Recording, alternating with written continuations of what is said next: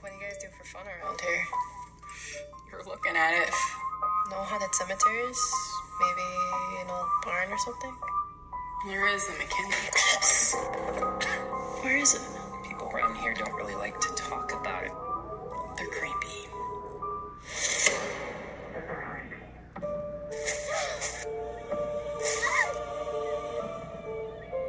Well, we do have our share of issues out here, Mr. Van Pelt.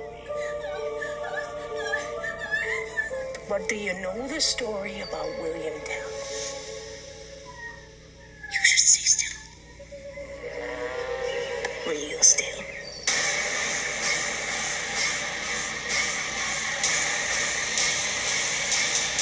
You try anything, and I'll cut your daughter's head off with a pair of scissors, and she will feel every second of it.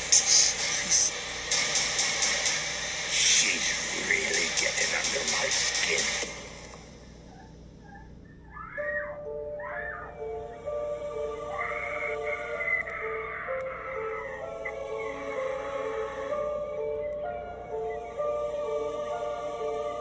If you ever want to see your daughter again, shut your mouth. We're the lead research company transplanting human heads. We're breaking so many laws right now, Oliver. I'm still awaiting clearance on human trials. All I can say is, get it done. My parents. Why they came to my house? I need you to follow the rules without question. That's why there is $5 million in it for you and your boys. Deal. But you don't have to take this stand. It doesn't have to be your fight. We know that they're selling this technology to the highest bidder. This whole thing's too big for us. Now the richest of the rich have their fountain of youth. I started this company, and I know These are some of the most powerful people in the world. And she's about to spoil their attempt at life everlasting. not only should we continue to do this, we must continue to do this. We have to.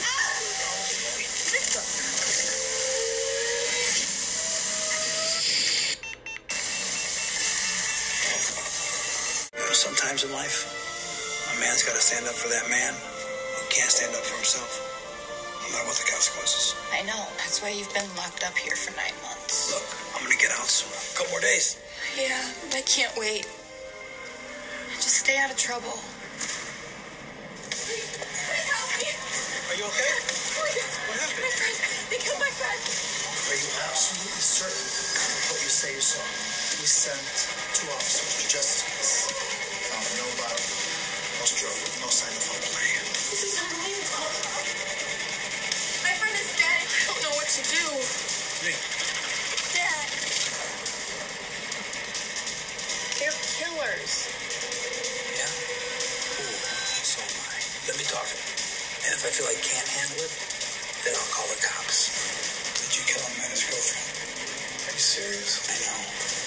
What you did to her.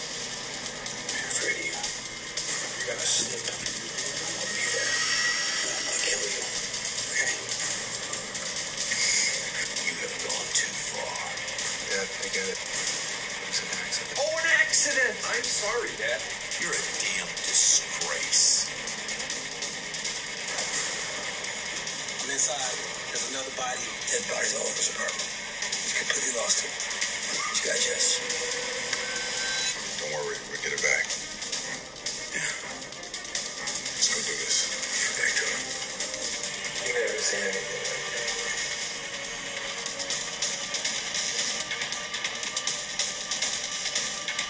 None of it.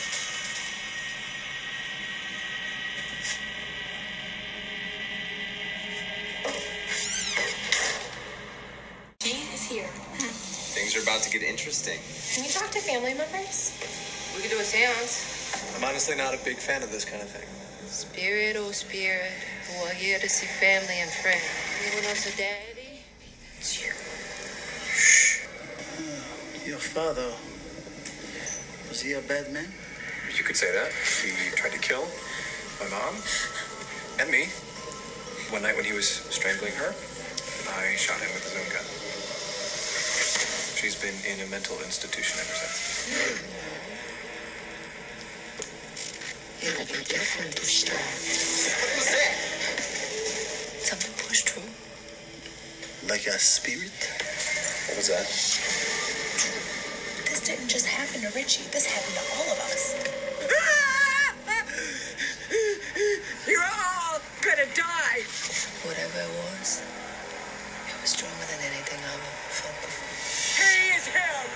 Him is he. I think I know who it is. Trust me when I say this. His soul is up for grabs. His name is... Oh my God! Agramon. You alright? Look like you've seen a ghost.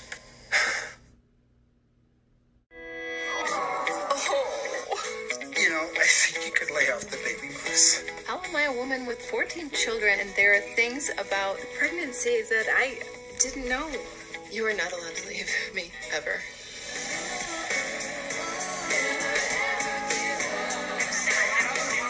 Are you a fan of Logan French? He's heard your work and he wants to meet you. Logan French is one of the hottest new teen pop stars of the year. So, you've come to recruit me to the dark side. Selling out?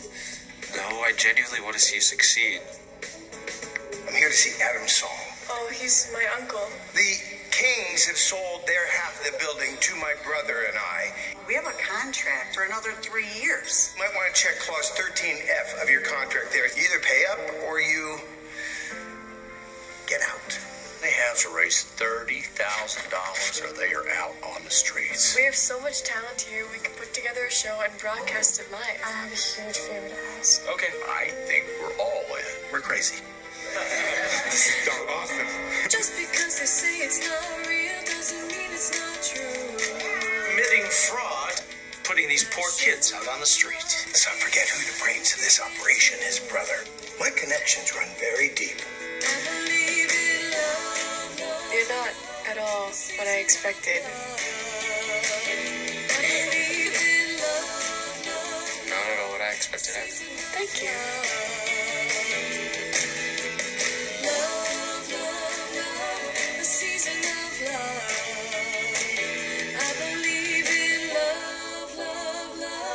Season of love.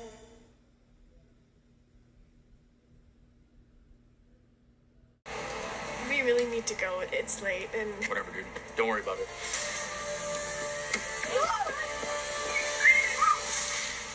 They found another body in the dumpster. Getting bad out there. At this moment, we have no more information. Help me, please. My daughter's best friend is missing. I've activated a task force. 3 young teenagers were abducted by you thugs. The chief and I were taking too much heat because you didn't keep your promise. Mr. Mayor, are you aware of any ties? There's no evidence of any of our donors being associated to these abductions. Thank you, Mr. Mayor. I'm gonna shut down the Russians. The mayor has asked that I not do business with you anymore.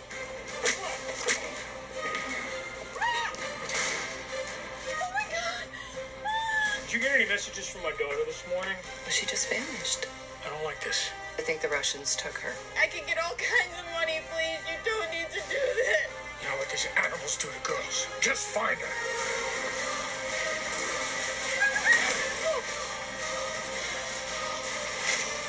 This is Detroit, not Chicago. I am not going down with you.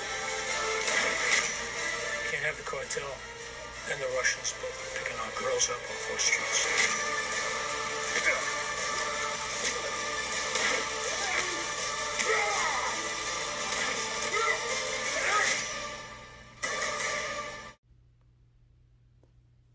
Hello, ladies and gentlemen, we're back with Nuclear Popcorn, and today I'm sure you're going to enjoy this. Yes, we've been stranded because of the pandemic, but we're doing some good things, and I finally got my pilot actress back. She was on our very first show, award-winning actress, voiceover artist, and media person. She has a whole lot of different hats she wears. Her name is Vita Ghaffari. Hello, Vita. Hi, Maurice. It's such an honor to be on your show. You do so much for our community. And also just want to give you a big shout out because not only are you a great journalist and artist, but you're a vet. And, you know, I tip my hat to you. And, you know, thank you so much for your service. And also big thanks to Pasadena Media. And humongous thanks to our amazing guests, Harley and Kaiti Wallen. So honored to have you on the show. Such an honor. Definitely. How are you? Okay. And Vita's the co-host this day because Vita has that great brain and sometimes hard to pick up with her. She's always firing off on all cylinders. And we got so much to talk about. We need someone with that kind of mental dexterity. So just want to thank you, Harley, and your beautiful wife, Kaiti. And we're going to jump right in it. And I'm going to kind of be like the side study today. I'm going to let Vita take the reins. And then when I see openings in our bus set, but Vita, take it over. Great. Well, it's such an honor today to have the lovely couple, Harley and Kaiti Wallen, that such accomplished actors, filmmakers, directors, producers, just a very intriguing and talented young couple on the rise. And it's been an honor to work with them, and I look forward to working with them again. And a big, warm, nuclear popcorn welcome to Harley and Kaiti Wallen. I mean, doesn't Maurice go because it's nuclear popcorn? Yeah, that's awesome. Thank you so much. Thanks for having us. It's good to be on, and thank you, Maurice and Vita, for having us on. Our pleasure. Definitely our pleasure. Haven't known you long, and I still don't know you, but the more I see of you, I see there's a kind of like a person who's just exploding in all different directions. And you seem so calm about it. And I just want to thank you for coming and bringing your just incredible proliferation of events and different projects with me. A lot of them are earlier we were talking about which you want to get into first. We touched on the Donny Hathaway story, and we touched on other things that are going on. So I'm not sure which one you place more love into. Tell us what right now has just got you by the throat, and you're just kind of like an addict to it. It's something that's taken over your whole life, and you just got to keep doing it. The more you do it, but what's just burning in your heart right now? Well, right now we are at towing the finish line of Tale of Tales, which is a TV series. We have 8 episodes. My sound editing team is saying Tuesday I will have the final episode. My sales agent is really cool because we've been you know, we had our first episode and second episode. We combined the first and second episodes for our festival run. And I didn't really know what to expect because it is edgy and takes place at a strip club and so on and so forth. So I wasn't sure how it was going to be received, especially because in the first couple of episodes, you probably see the most of the strip club. So I didn't know if that was going to be something that would put off part of the audience, or if they were going to be on board with us. If you watch, Game of Thrones, there's an awful lot of sex in the beginning and a lot of nudity, and then it settles down because you don't have to see it all after that because you get the picture now. And we kind of had the same thing. We had to drag you through the dirt in the strip club a little bit for the first couple of episodes. So I didn't have very high expectations. We sent this thing out to film festivals, and it blew our mind. We were 14 out of 15 at one point, which the rest of our films, if they do 50% acceptance rate, we're happy. Mm-hmm. And here we have something that got into 14 out of 15 possible festivals, mm-hmm. and then we won at virtually every single one. It kind of blew my mind. So it's kind and of you're shooting during a pandemic too, right? So that's like a whole different ballgame. Yeah, for sure. But people are definitely taking a liking to it. That's obvious. We did a couple of test screenings here as well. My executive producing team wanted to do little screenings at their house. They have a little screening area. So they brought about 20 people over, didn't explain things a whole lot. And we did the first one. We showed the first 2 episodes, and they were loving it.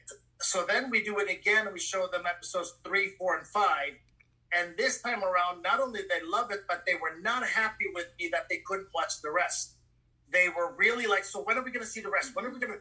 And I was like, wow, like we legitimately have an audience that's captive. And then I send it to my sales agent, and they saw the pilot, and I thought we would be done there, and they would, probably not watch the rest. And they are asking, well, how many more episodes do you have? And I'm like, well, so far we have 5 in the can, the rest coming. And they were like, we want to see it now. It's really good.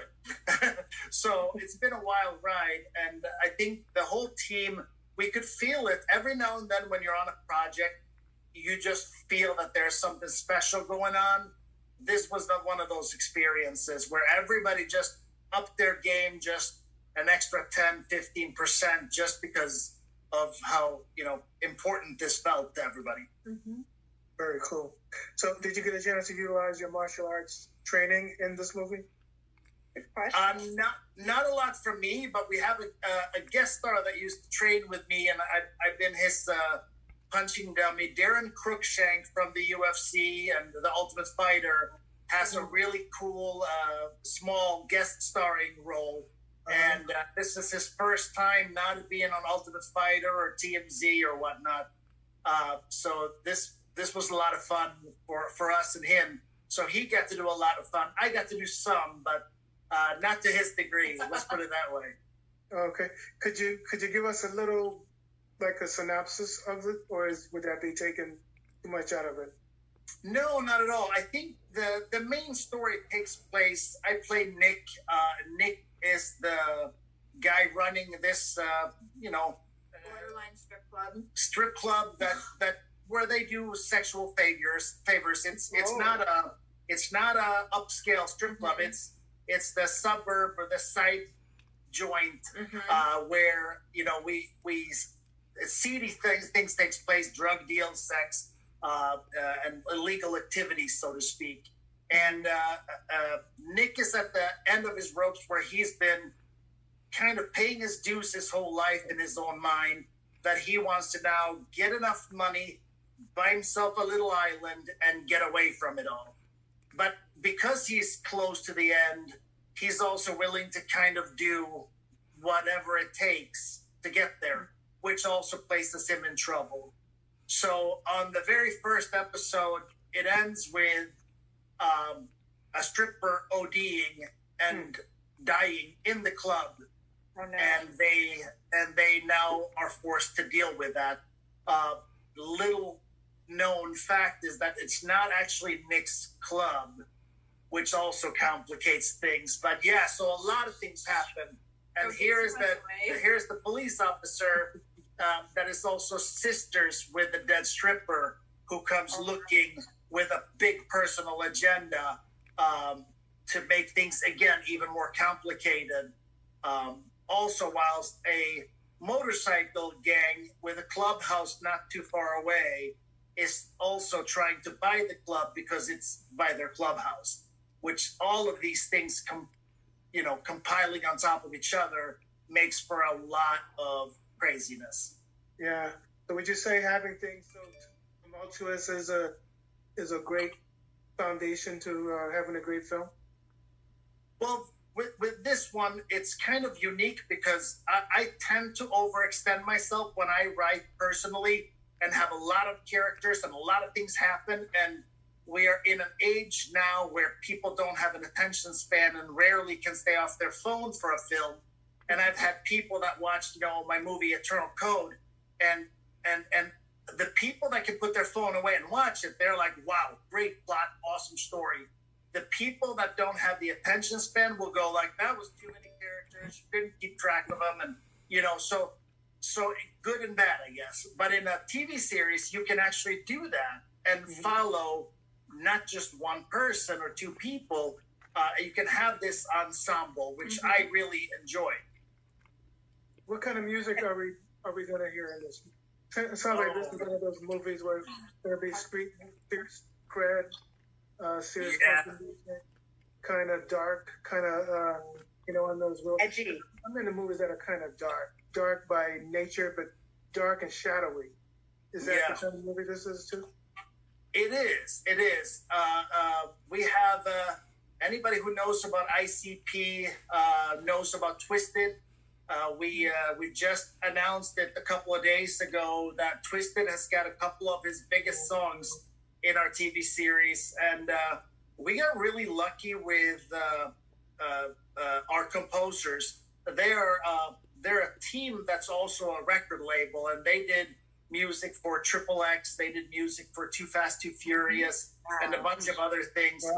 And they have fantastic artists. So when you're watching the series, it's all music that you feel like you've heard before. You could swear you just heard it on the radio, and I love that because it gives you a studio feel without necessarily, and anybody who in the industry knows, getting the songs that you were hoping to have cost an arm and a leg. So for an indie filmmaker, that's often a stretch.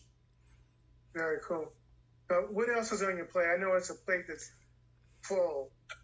I wouldn't even, because when you guys started talking, I was like, oh, I didn't know about that. I didn't know about that. I didn't know about that one. Pick us some more tidbits that have either won awards or about to win awards. So tell us something else on your plate that's really hot off the press as well. For one, actually, tell me more about Eternal Code, because I saw something where our co-host gets real naughty and evil and blows. Tell us about Eternal Code, something that we don't know. Well, one of my favorite experiences with Eternal Code was to get all of these performances from such an ensemble cast and to play characters that are not, your normal cup of tea. And it was really cool, too, because not knowing Vida has a father who's a scientist to the degree that he was, and for her to come in and play this high-end scientist, the premise of the film Eternal Code is essentially what we're actually nearing to do for real is to be able to essentially live forever in one shape or another. And in this film, we essentially figured out that you could download the essence of a person onto a specific drive, then insert that drive into another person, and then hijack the system and take them over. So that's essentially what happens. So every time you get old and starts kind of like, you have this old body that doesn't want to agree and do what you want to do, you can just transfer into a new young one. The premise of this film is, the riches of the rich aren't interested in waiting or finding a brain dead person that they can take over. They're taking humans, just like with the organ, the dirty market with organs. They're taking full bodies and essentially hijacking them. So they're out there looking at people almost like they're shopping. And I thought that was an intriguing look. Sorry to interrupt you. Yeah. Harley, I think the one most interesting thing of all of this is that you're almost like giving us a socioeconomic breakdown of it. It touches upon the 1%. It touches upon the have and have-nots. Kaiti's character, which she played so well, was definitely in the film a have-not. It's like the class distinctions, which in these times, I mean, you're ahead of your time if you think of it, is so compelling to me. What drew you to talk about that component? Because usually these movies are like, okay, we're going to take this power out of this brain and put it into that brain. I think it's so interesting that it's like a sociologist's kind of dream, the way you kind of unravel the different pieces of it. I'm not just saying it because I was in your movie and you guys are awesome people and great filmmakers. It's just as a person. Well, I definitely know that I love moral dilemmas in real life and on screen. So anytime that you can take something that matters outside of the film and place it in the film, and when you place it in a film, you know, who right now you're looking at what is it? A veteran commits suicide every whatever. It's insanity to hear that. They go pay their dues and then they don't survive. So I wanted to make a suicidal veteran a hero.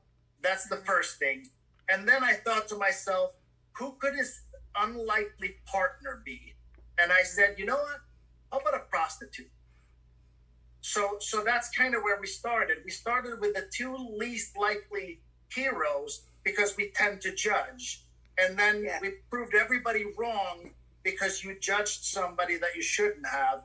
And that to me is important. And if you look at any of my films, you're going to find there's always the moral dilemma of just because you can doesn't mean you should. And maybe showing right and wrong in a different way that makes you, as an audience, go, huh.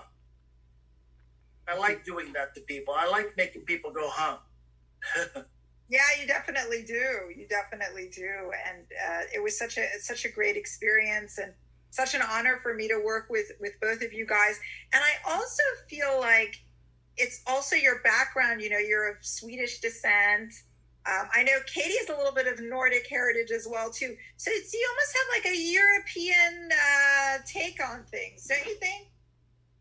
Yeah, I think for me, I think I'm fairly well traveled. So I've seen the hunger in the streets of Sudan. I've seen Yugoslavia when it was still beautiful. I've seen Russia when it was dark. I've been to East Germany for a judo tournament. It was scary. So just seeing all these things has made a lot of impressions on me that I think I can then get out of me when I write and direct to show layers and stories that maybe we don't see everywhere. Yeah, definitely. It's like a world citizen kind of POV as opposed to the, typical. That's what at least I experienced. Yes. But going back to Tale of Tales, could you tell us a little bit about the cast? Is there much else you can, let us know about? Do you want to talk about the cast? Talk about the cast. Well, as far as the, like what we call Hollywood talent goes, we had Blanca Blanco, which we had her come in for Betrayed, which was a fun experience, but it was awesome seeing her again because, when you deal with characters like hers, which she plays one of the strippers in the first season here, it's nice to see how she takes things with the layers and where she brings the characters. She did so good. She did really, so good. Really good. She did so good. Yeah.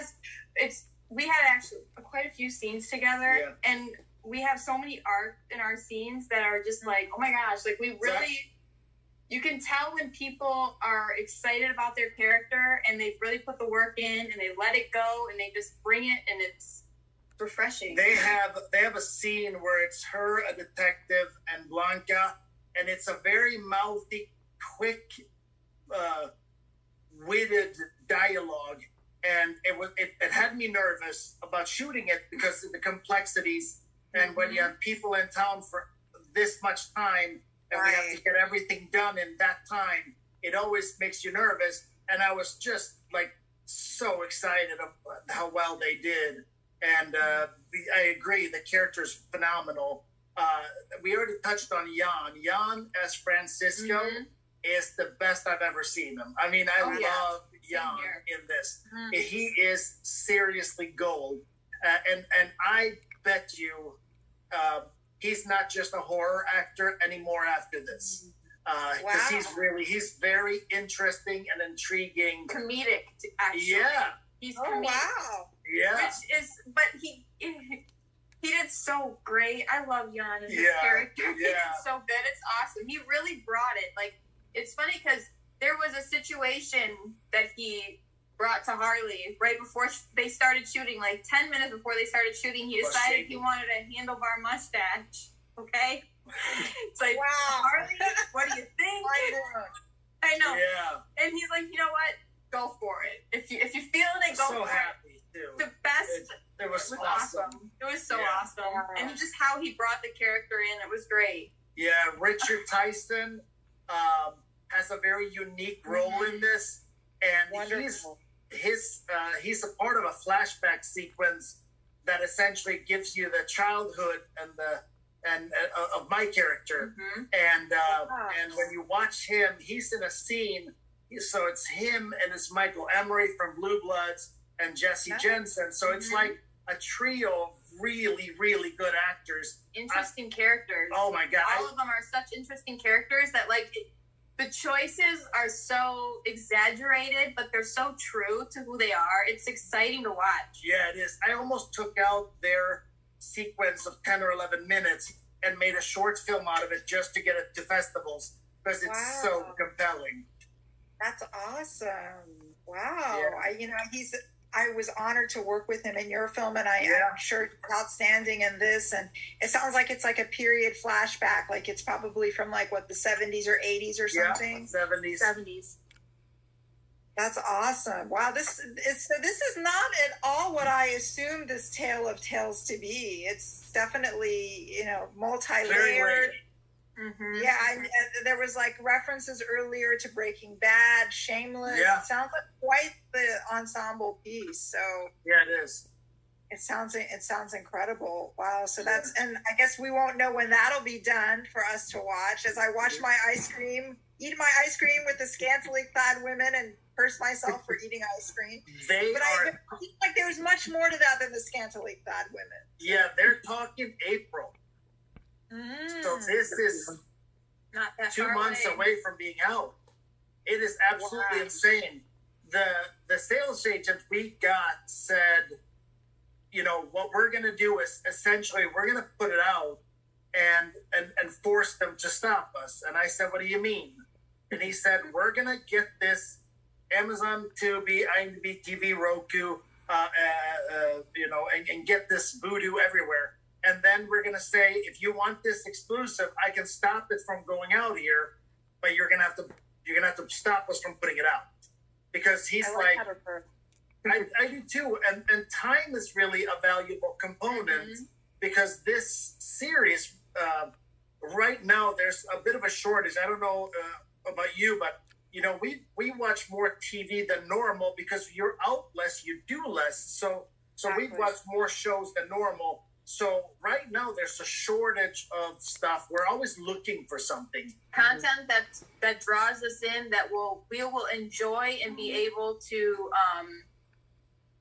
have a good time, but not feel like we have to commit too much. Yeah. Which is nice because it's 30-minute episodes. 20 to 25-minute episodes. Yeah. The episodes are 20 to 25 minutes. We originally said, with all these shows now aiming at 45 to 60 minutes, back in the day, and when you're looking at Schitt's Creek, when you're looking at the Cobra Kai, they're all 20, 30-minute shows because they know that how often can you sit down and watch something and we get kids, we have 6 and 7-year-olds. So what happens is we get in the couch at the end of the day and we're like, all right, you got an hour in us. So, you don't watch maybe a movie because it's going to be too late before you go to bed and you got to get the kids up to school. So you end up saying a series, and half of these series now, they're forcing you to watch a whole hour almost. And I'm like, you don't always have that. And I thought to myself, with 20 to 25-minute episodes, you can watch an episode on a lunch break. You can watch it here and there. And you can binge if you want to as well. You can clear the whole season in a night or two. So it gives you a lot of options as a viewer. Wow.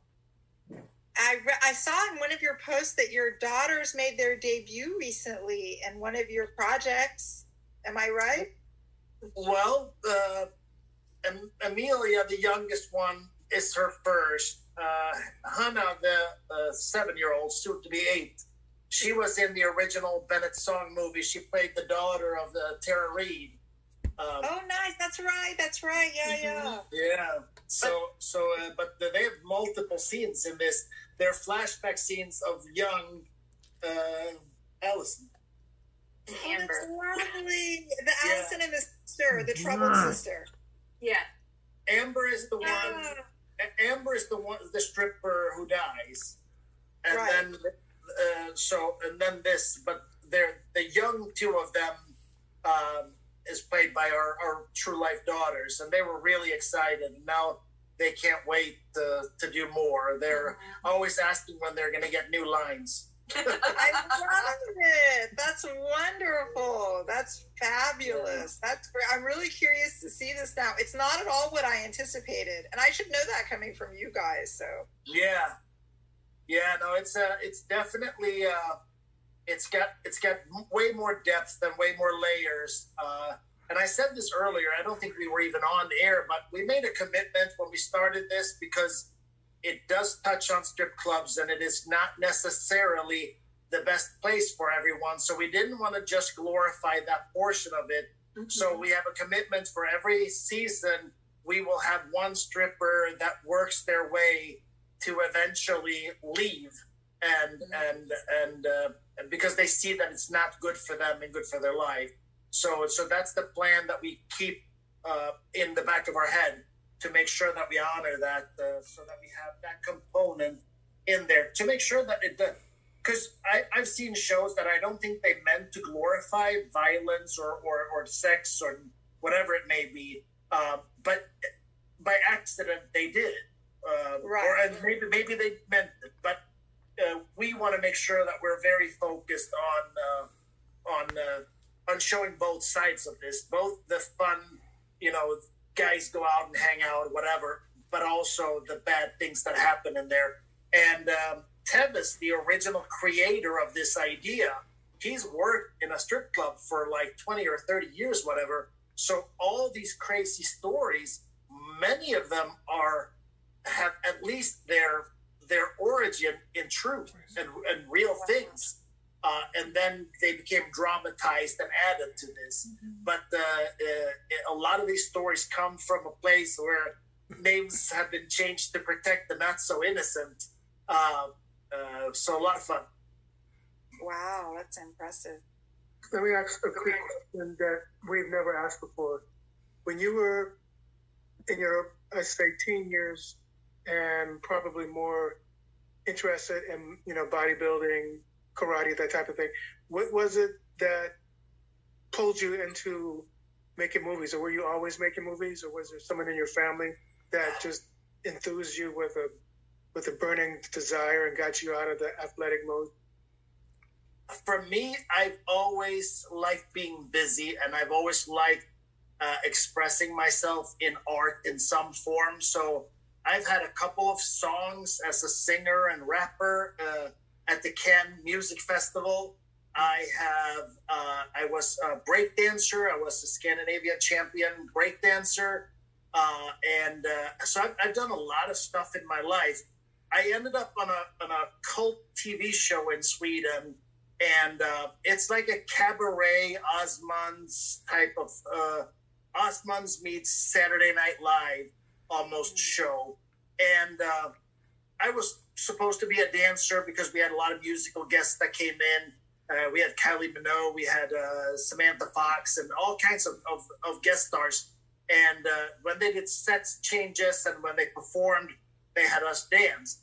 But they also asked us, when they had one-liners and stuff, if we would do that instead of bringing in a separate actor.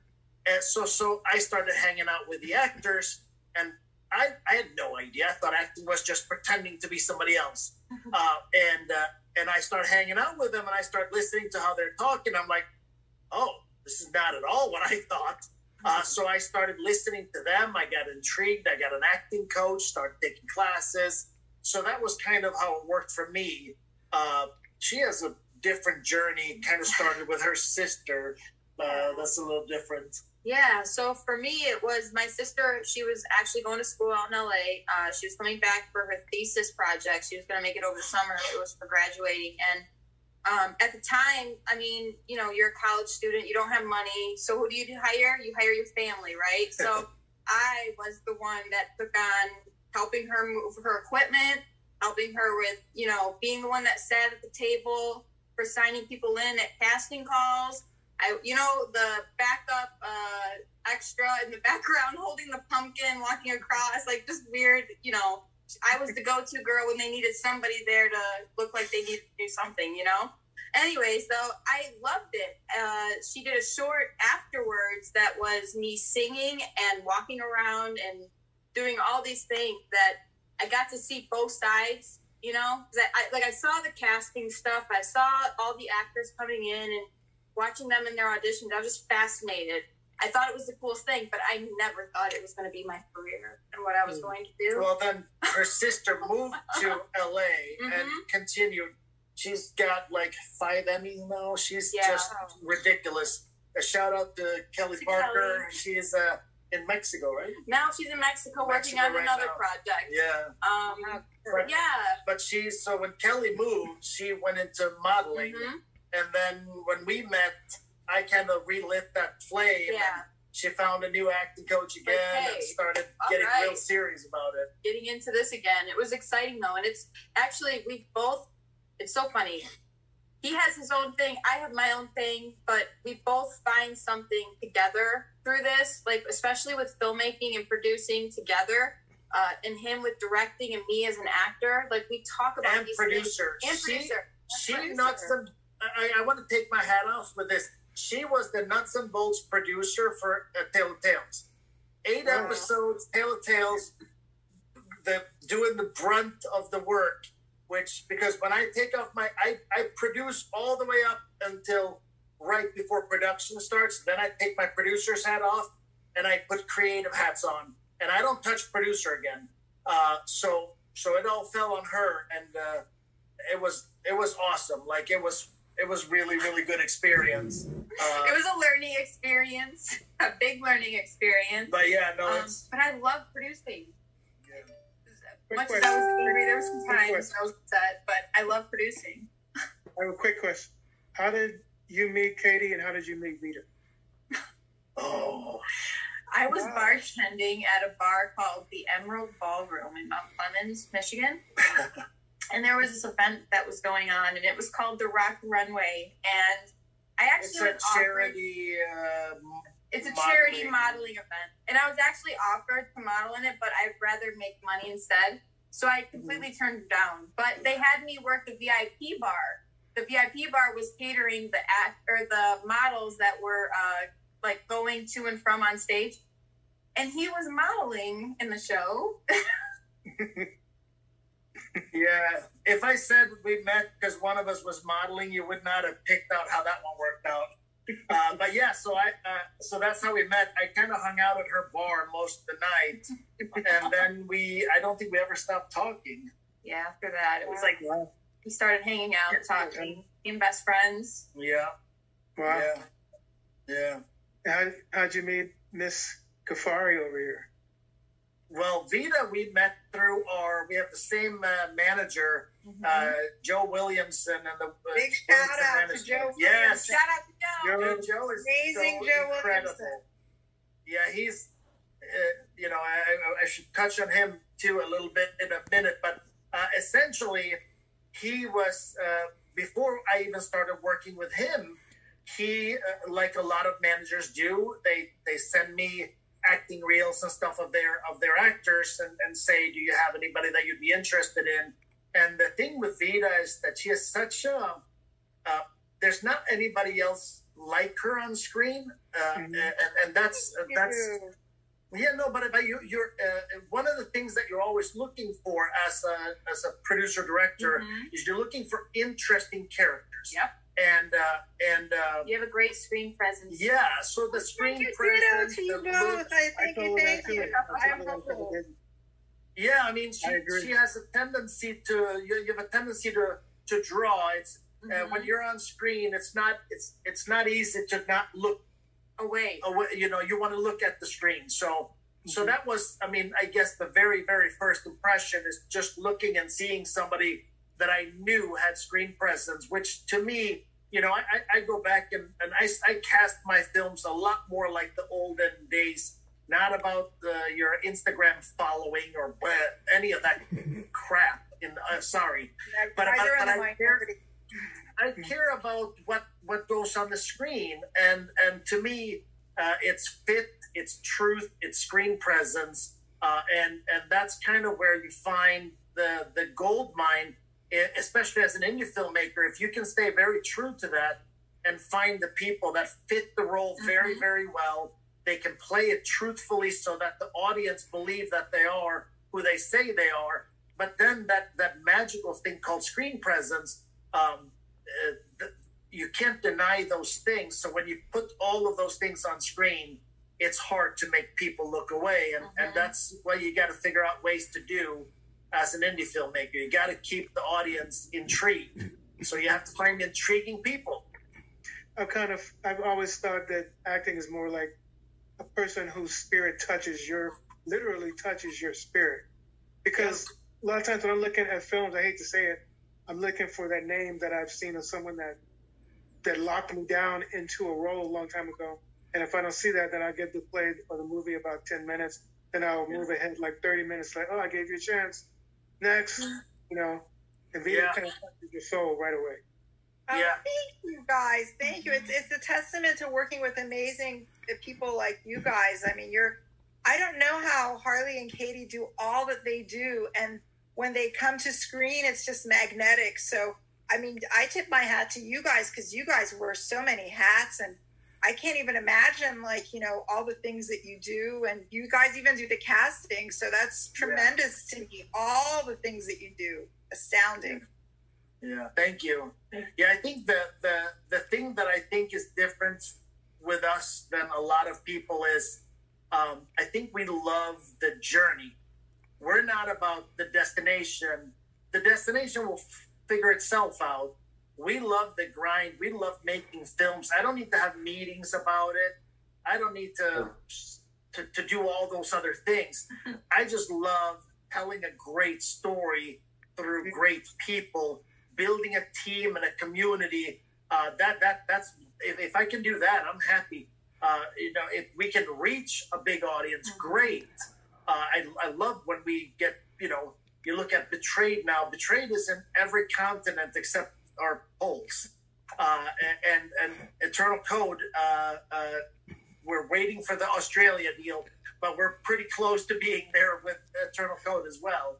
So that's the thing is just telling a great story with a bunch of great people. That's the price in and of itself. What about Abstruse? Tell what's the difference between the movie Betrayed and Abstruse?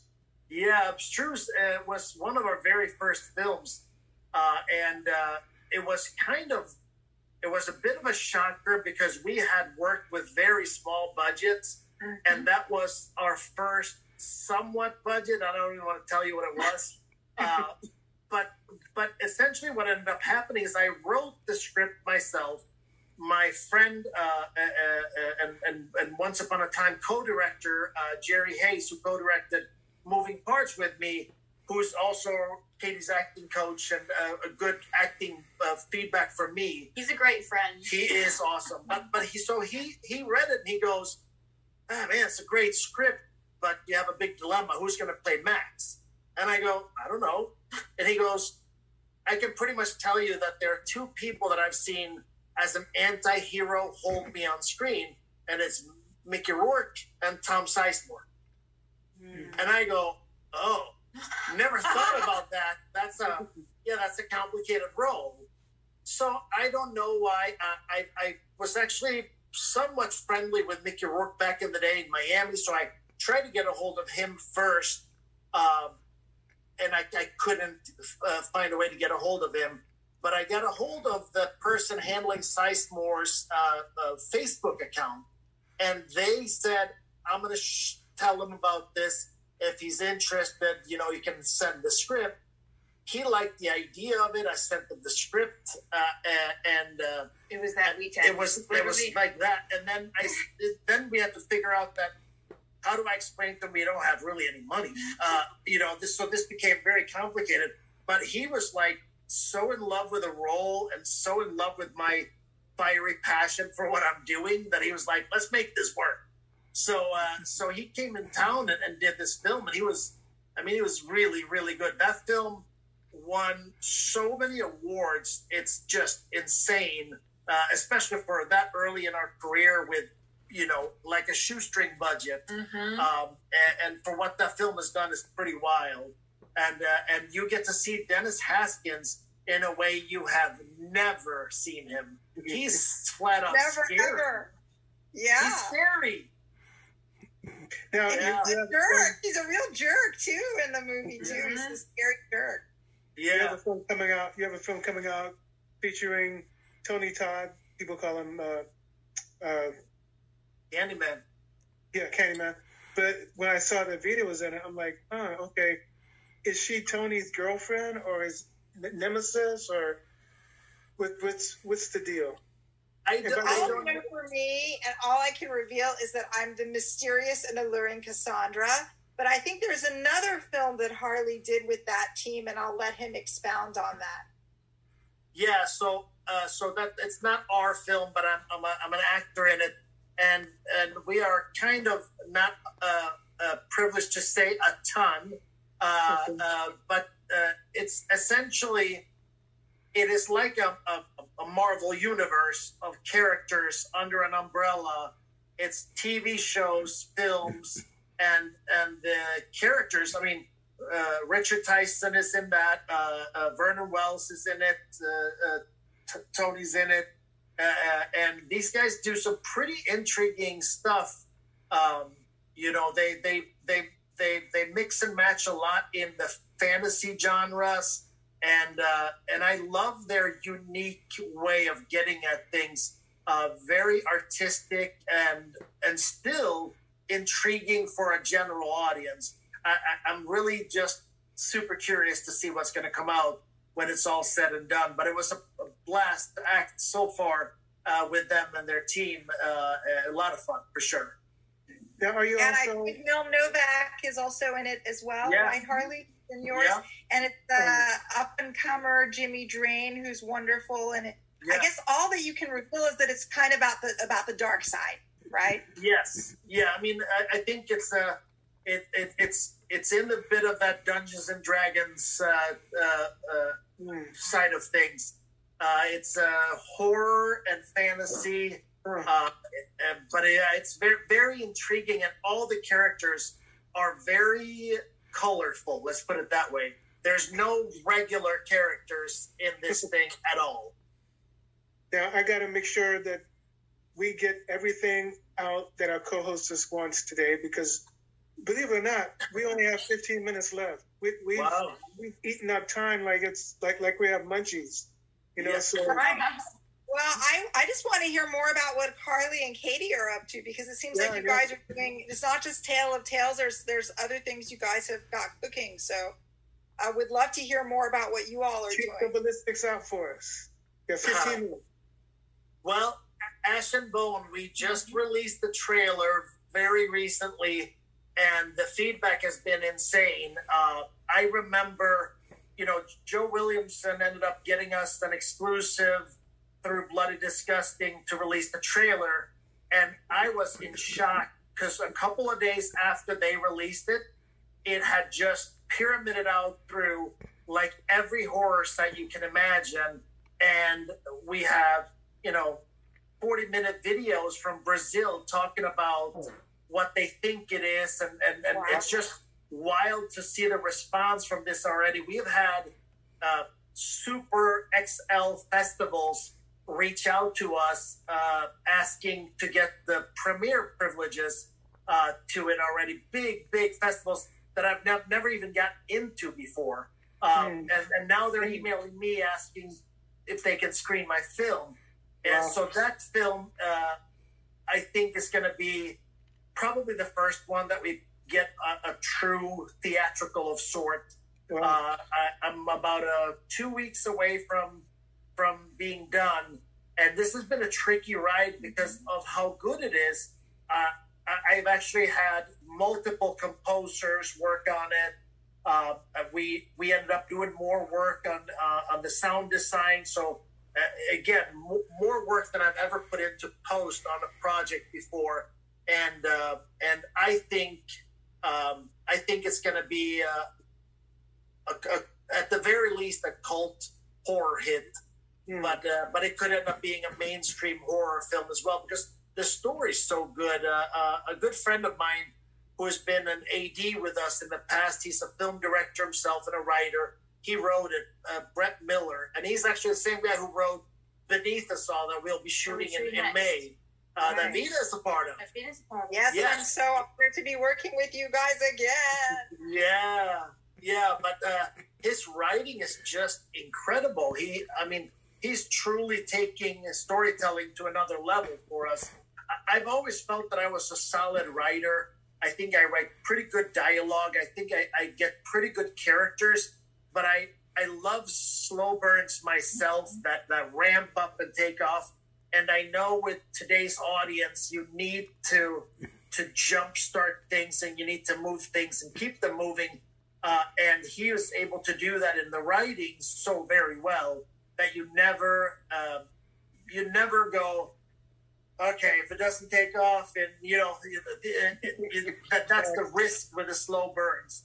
And Brett's writing is so powerful that it keeps you at the edge of your seat, truthfully, and that makes me excited because that's my one thing as a writer. I love the 90s thrillers. For me, they were the best ever films. So I write like that. I write ensemble and I write character building and storytelling.